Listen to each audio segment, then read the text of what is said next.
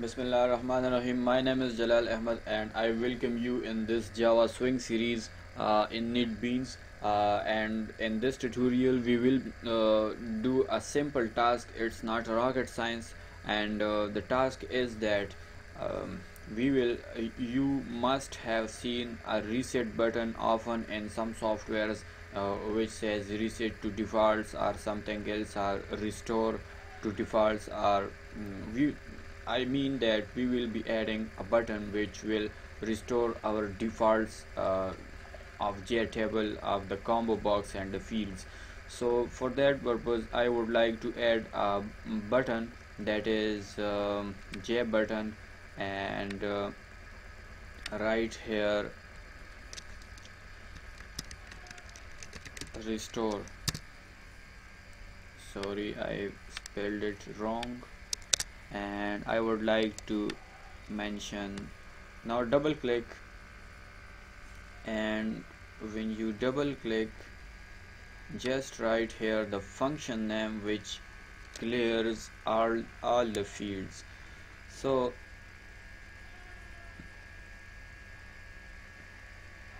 copy name of this method and come here and write it in here. Okay, shift F6, and if I click something and click restore, you can see it is restored to its default values. But you can see it is not restoring to its default values. JCombo box remains the same. So I would like to go to this method again and would like to write here the name of the combo box, that is, I am remembering it, JCombo box 1 dot, let me show you, change variable, this is the name, copy it and come here, and we have written already in here. So JCombo box dot set selected index to 0. 0 means that we want to set selected item as the first one. So for that we just write here the 0. Now press shift F6 and you can see, if I click here a row and click restore, you can see it sets to the first index. Okay, so also you can write here update